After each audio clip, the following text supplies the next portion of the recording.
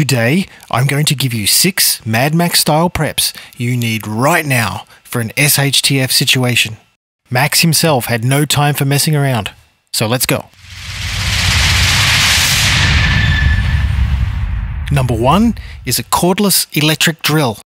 A good strong battery drill with a large bit is an essential item in your prepping go bag. It is a great companion for your gasoline jerry cans and other receptacles. What a strange choice, you say. Surely you must mean another bag of beef jerky or a cigarette lighter. Check out these news headlines though. Wow.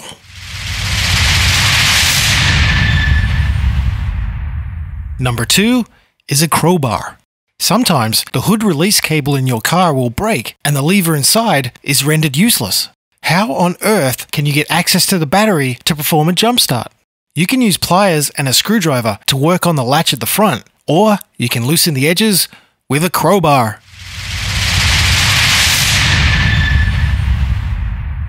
Number 3 is canvas bags. Canvas bags are deceptively strong, even as grocery bags. A canvas bag is a great way to carry a car battery, especially the ones with long shoulder straps. Now is a good time to practice changing the battery in your own car. Do you know the size of the wrench needed to loosen the terminal ends? Some batteries use 10mm bolts, while some use 13mm bolts. Do you know where your socket wrench with the long extension bar is? There are a variety of tie-down systems used to hold batteries in place. Do you know ways to get at them all? Number 4 is a set or two of jumper cables. Jumper cables are a great way to add batteries to your existing home battery backup solution. I have a link in the description of a video I created showcasing my own home power system. Make sure you keep as much of the battery's original cable as possible. It may come in handy. Number 5 is Bart Simpson's favorite toy. There are a lot of preppers who have great channels, and they go into a lot of detail about the firearms and ammunition they recommend for an SHTF situation.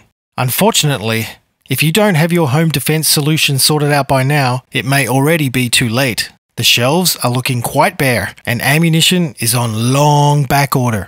There is still something you can get though, and it can be delivered to your door in a couple of days.